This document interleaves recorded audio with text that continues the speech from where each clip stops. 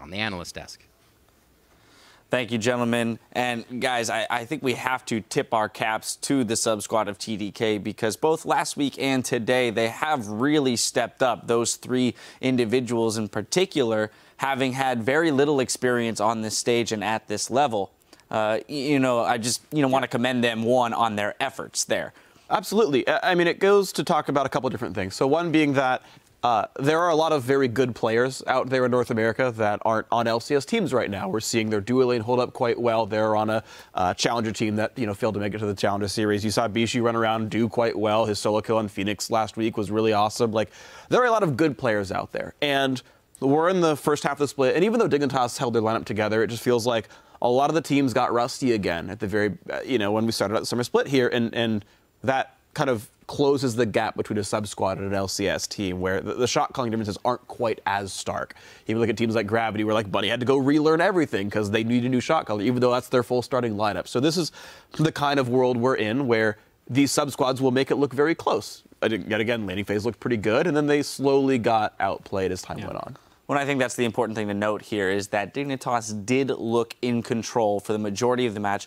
Really, the only hiccup was that Kez Baron steal. And, you can only do so much about that when the Gragas comes over the wall and it's 50-50 Smite. Yeah, I do think there's several things Team Dignitas can improve on. Like, for instance, Shifter, yes, Bishi played well, but he was on his ear and he lost his turret fairly early on in the game on a champion that should be able to defend the turret much more easily. So, like, Dignitas, they've had a very strange first three games. They got basically perfect game by CLG, then they perfect game at Cloud9, and then they have this really competitive game against TDK, who should be the worst team currently in the LCS with the sub-squad, and it was a really close game. So I think there's a lot of learnings they can take away from this one, but they should be happy with the win. From a morale standpoint, this has to be a big boon to them, starting the season off 2-1 with the roster that they decided to stay with. It's great to start off 2-1. Yep. Right? So that's one of the better starts of all the teams. All right, yeah, exactly. So Dignitas with the 2-1 sitting near the top of the table. That being said, let's pull up the standings to see how the teams are shaking out. Tied for first, once again, it's CLG and Team Liquid with a perfect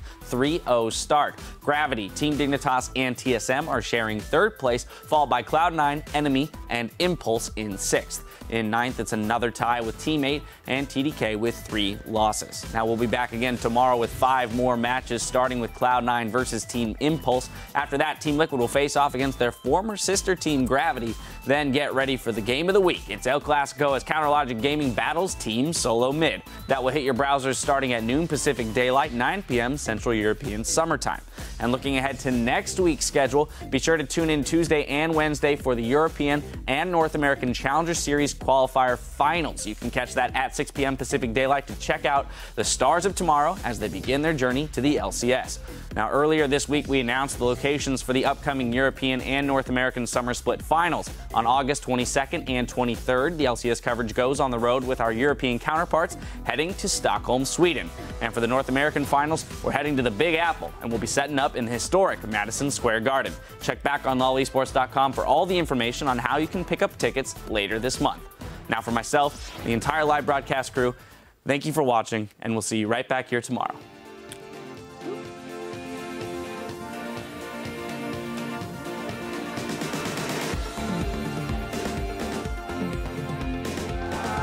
Ready to kick off our first game of the day. It's Enemy eSports versus Team Liquid. On to the second drop as well, and Dominic to run away. 2 kills, maybe make that 3 as players tries to dive with the turret, gets prisoned up. Team Liquid in a dominating fashion take down Enemy eSports. Kill goes to Balls. Incarnation stays alive so far. Keen getting just evaporated. Balls goes down to Altec. Now the push on towards Meteos and Lemon. At the same time, a triple kill for the new AD carry. Gravity in 35 minutes knocks down Cloud9. Rush is the first kill. Dyrus joins in, stuns against the wall. Adrian goes down. A whole ton of kills picked up. Finish it. I have ult in 5. Can you fight them? I have ult. No flash. Rumble. Yeah, no flash. Rumble. CC on the Rumble. Rumble. Nice. Easy. I have ult. Solo Mid answer back that they can defeat a top 4 team, and they will do so against Team Impulse here. Hey, what kind of style we're going with here? But me, I fall in love with you every single day. Very nice. Bomb coming in. Doublelift goes down. They can get back onto Pobelter. He may as well. Xmitty tries to tunnel out. Haley on a Doublelift. Whoa, baby! Going for the long ride on that one. Counter Logic Gaming takedown. Teammate. The Arcane Mastery and the Saracen Brace keep him alive. Kiwi Kid close to going down now as a Zingy flies through with Shifter's soldiers. That TP's nails it! It's going to be Kaz that takes down the Baron. Team Dignitas are going to take down Team Dragon Knights.